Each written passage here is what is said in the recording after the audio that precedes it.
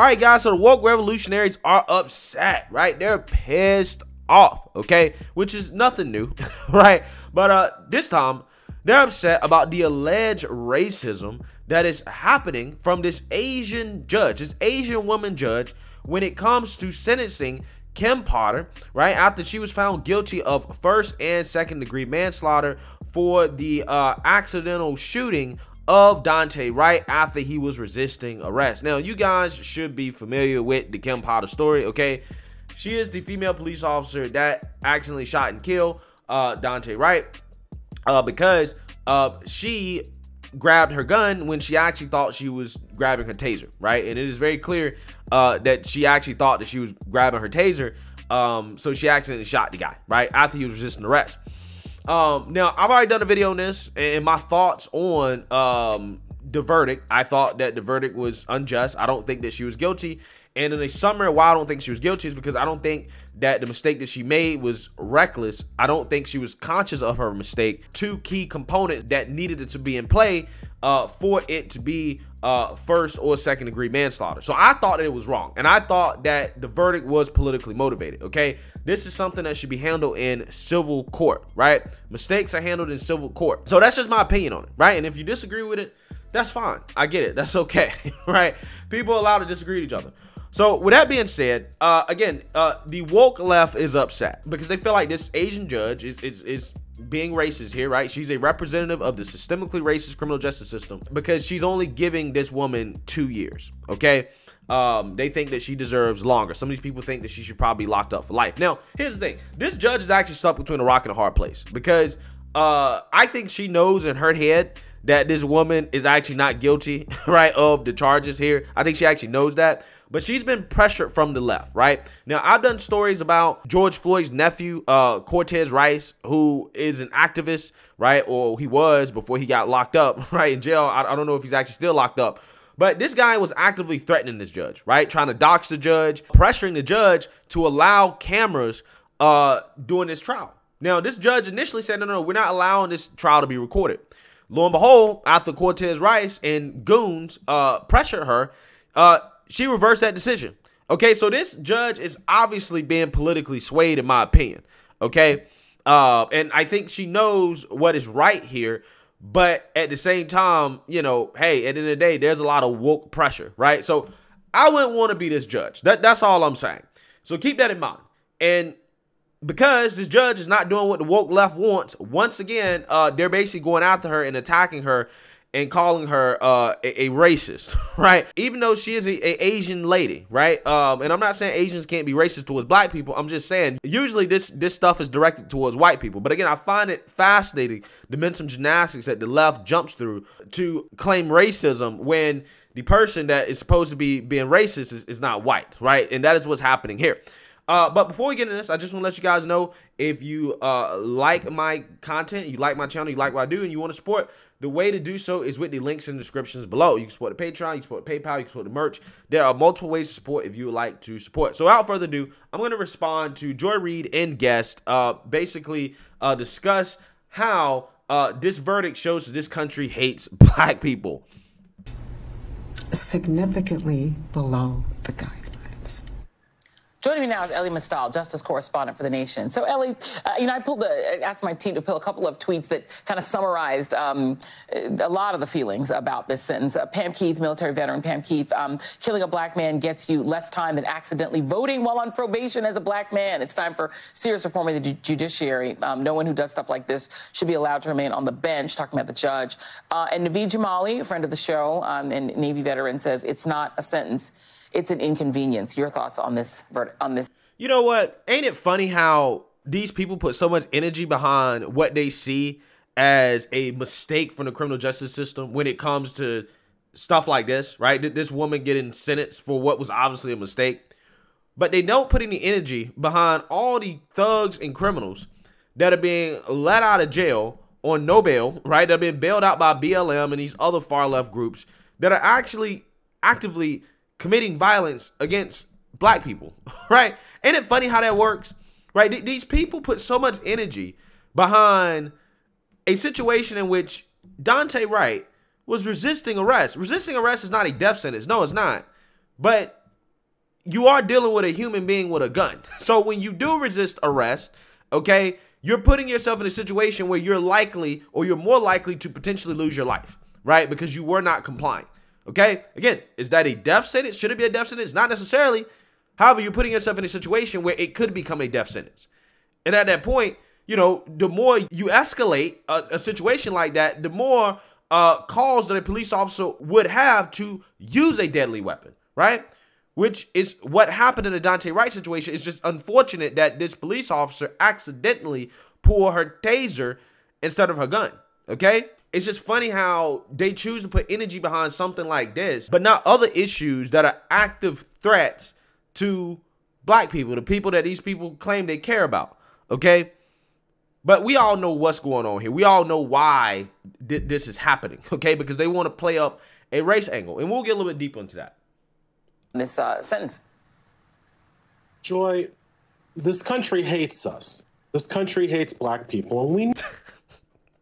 This country hates black people, right? Says the guy that is black, that's sitting on national TV with a black woman, okay, that has her own show. Both of them are probably millionaires, probably well off. His house looks nice in the background here, okay?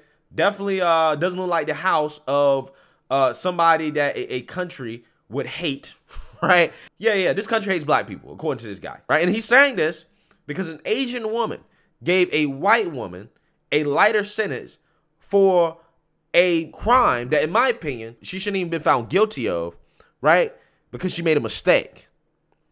I just want y'all to understand. No, we talk about it. We joke about it. We know what we're up against. But sometimes that hatred that this country has for us really comes out and just takes your breath away, just grabs you by the neck and just takes your breath away. And today, Judge Regina Chu was that hatred, that icy hatred around our throat. Okay, again, I want y'all to understand, this is what the wokes are doing. They're saying the Asian lady judge hates black people, right? That's what this guy is saying. That's what he's arguing. Okay, I just want y'all to understand that, right? He was the spit in our face today.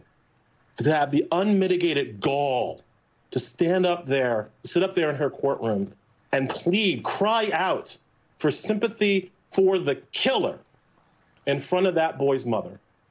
I don't have words to describe how offensive that is, how hurtful that is, how unjust that is, almost goes without saying. People are like, oh, she made a mistake. The Potter made a mistake. Yeah, we have a sentencing guideline for this kind of mistake. It's called 6 to 8 years. Yeah, and it's called a guideline for a reason, right? It's not mandatory. I thought you woke revolutionaries didn't like mandatory sentencing. Ain't that what y'all was mad about Joe Biden, right, in regards to the crime bill stuff? I thought y'all didn't like mandatory sentencing. Apparently, this guy wants mandatory sentencing when it comes to locking up white women who made mistakes, right? That's what he wants. Because that's what this all about, guys, right? This is really about race. Because these people simply don't give a damn about police officers who make mistakes when they kill white people. Because if they did, where was all this energy when it came to Ryan Whitaker? Right? And if you guys haven't heard about the whole Ryan Whitaker case, I suggest you guys look it up. Right? There was a man who simply was walking out of his apartment with a gun, and police was coming to his apartment for a call, okay? And he just walked out with a gun, and they just shot him on the spot.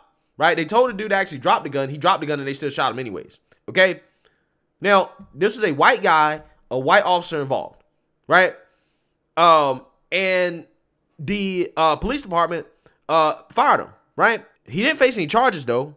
He didn't go to criminal court for it. And then the police department actually just reinstated the guy, right? So they just reinstated the officer that committed this shooting that I will argue is unjustified, okay?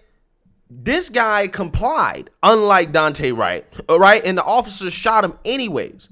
Okay, so if we're going to define what Kim Potter did as reckless, negligent, conscious, when she clearly made a mistake, then why is this officer not facing any charges? Okay, he should be standing trial.